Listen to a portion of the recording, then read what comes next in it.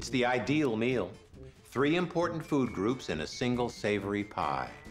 Such eloquence, such perfection could only have been created in the birthplace of classical art, Italy. But a gastronomical mystery is about to unfold. Is pizza really Italian? I'll bet no one knows more about pizza than this guy. Scott Wiener lives and breathes pizza. He writes about it and leads historical pizza tours through the heart of New York City. According to my definition, a bagel cut horizontally with tomato sauce and cheese, the pizza bagel, is not a pizza. I love pizza, first of all, because it's delicious. But maybe most importantly is it's a common language. You can't get into a conversation about art or politics or religion with anybody, but pizza, it's a definite. Pizza may be a universal language, but that doesn't mean we're all in agreement as to its origins.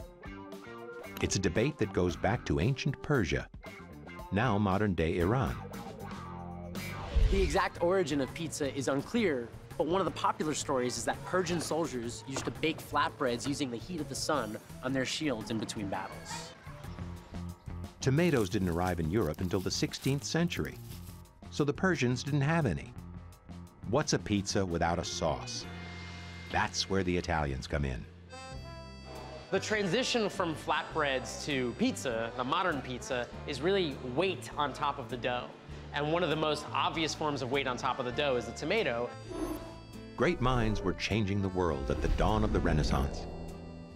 In Italy, inspired geniuses flourished in service of their art. Mamma mia! No, I don't mean Da Vinci. They were pizza artists in Naples. The tomato that was brought in the 16th century to southern Italy was thought to have been poisonous because the only people who could afford this new little import were the wealthy people, the aristocrats. And they would eat the tomato with a fork and knife, which were made from pewter and silver. And that pewter and silver would tarnish, making them sick. That's why everybody thinks they're poisonous.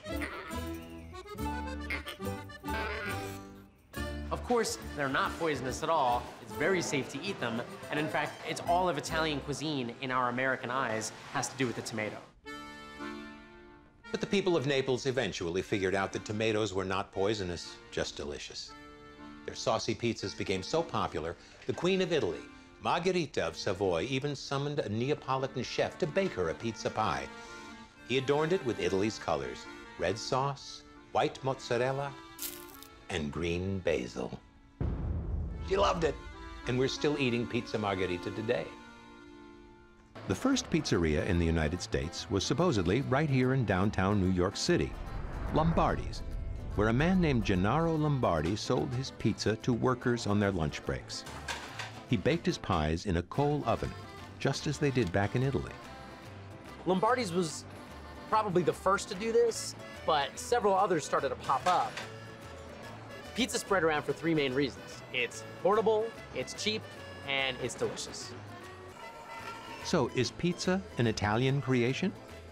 Well, the ancient Persians may have baked the first crust with toppings, but the Italians layered it with sauce, and that made all the difference. Today, nothing seems as American as pizza. From the heart of Chicago's deepest dish to the singed edge of New York's crispiest crust, America has made pizza her own. As a nation, we eat about 350 slices a second. Now, that's amore.